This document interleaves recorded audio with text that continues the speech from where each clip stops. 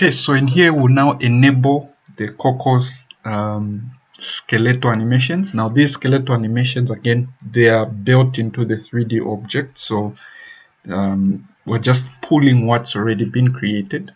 So if you go inside the folder that was downloaded and you go inside the Cocos character, there's a folder called animations, and in here you find several animations, right? For the animation attack, die, idle, jump, shoot, hit, run, walk. There's quite a number of animations that they built for this character. So these are skeletal animations, which are different from the animations that we were creating initially. So we'll actually disable those animations. So first of all, so we can go to the player controller script. Then in the player controller script, we first of all need to disable the initial animations that we created. Then instead we shall add skeletal animations. So these are the ones that are built inside the 3D object. So when downloading 3D objects, you can check if they come with skeletal animations that you can then use. They're generally smoother.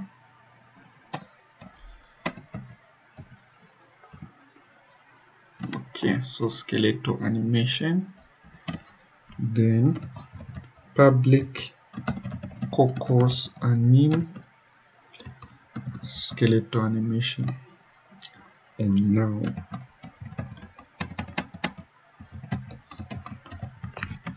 okay, so this will have a property, so we can later on link to it. Then we also need to disable the sections where we were running the animation. So here, this is where we were running it. So I'll just comment it.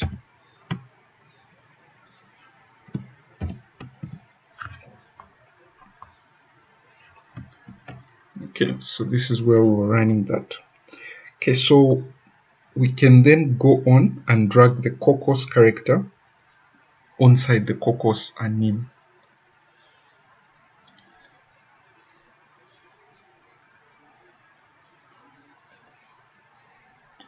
So the player controller is expecting a skeletal animation, so we have to drag the Cocos character, which has the skeletal animations, onto that. Then we can save, Control S.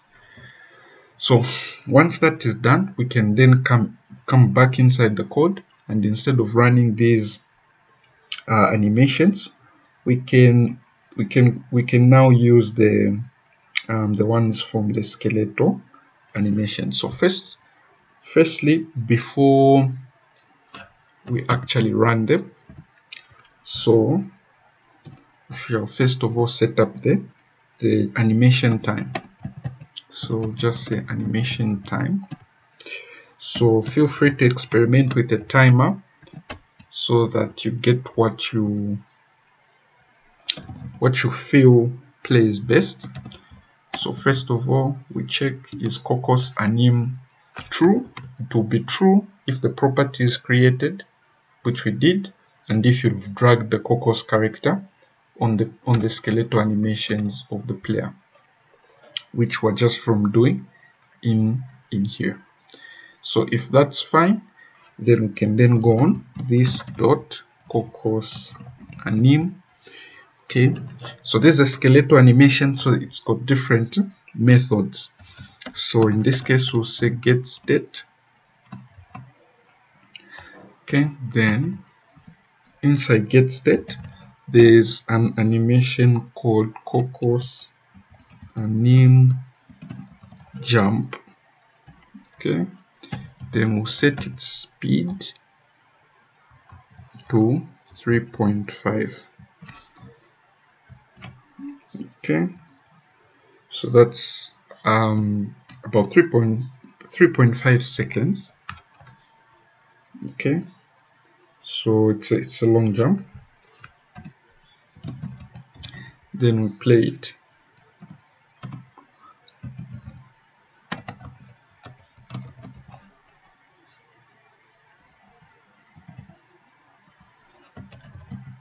Cocos anim jump. Okay, so that plays it. But again, so this is this is just one of the animations. So we're playing this one, the Cocos anim jump. Okay, so it's a jump animation.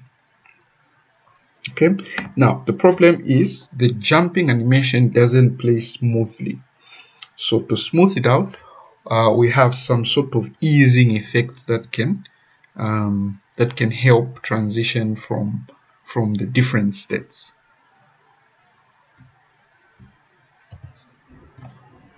Okay, so let's see. Well, all right, so we've written the state. So this can be changed, but in terms of the way it's going to make the calculation. But first of all, I first want to see it work, and then we can come and edit it so that it creates a smoother animation. Then we also have an idle animation. This one, Cocos anim idle. So if the player isn't doing anything on the screen, they're not yet jumping, or the jump has come to an end, they need to be in a state of idle, right? So we check if this .cocos anim is true, then we'll play the animation idle.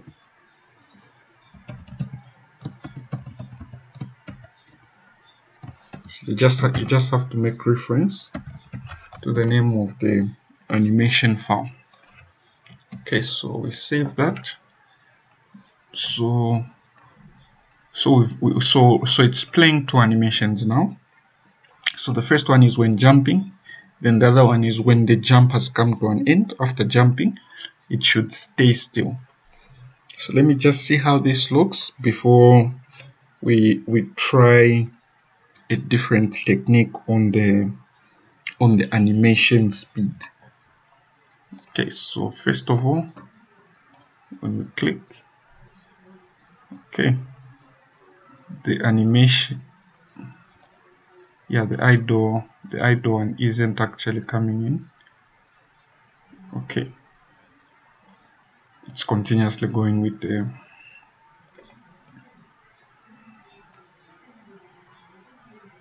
here. This one must be misspelled, huh? Cocos anim idle. Cocos anim idle. So I think that should be the Cocos anim idle, all lowercase. All right. So then let me try that one more time.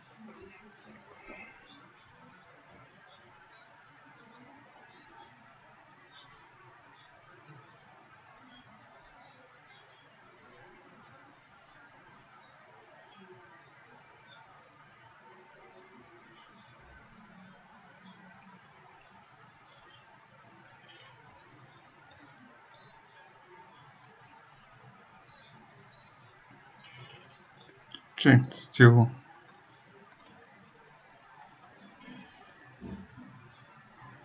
okay. So yeah, it's still giving the same issue. Okay, so let me try first of all recalculating the speed itself. Okay, I've looked through everything.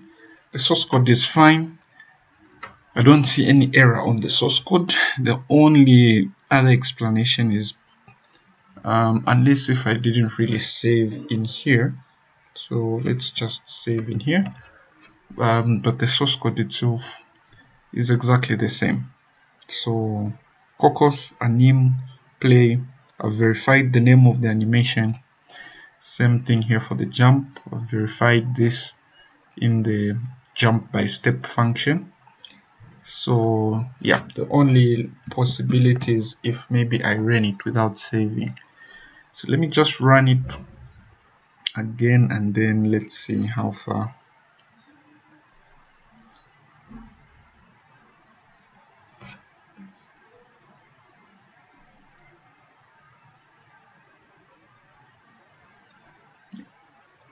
Okay, all right. Okay, so all right, so it's going back into the idle state. You can see the idle state is more like breathing and so on, but the jump is happening very quickly. Okay, so of course a lot of things can be modified, the speed itself and so on. Okay, so let me experiment with the speed and see perhaps what can work best. Okay, so the simple solution that I found is perhaps you can see, so the current jump speed is 3.5 seconds for the animation. So the animation takes place in 3.5 seconds, but the current jump time that we have is way too small. So we have 0.1. So this is way too small. So the animation is not able to go on. So because we have a shortage in the amount of time, in the total time for the whole jump to occur, that's the mismatch. So we'll do 3.5. Okay, so 0.35 here. So that 0.35 at least will get us closer to this 3.5. So run it.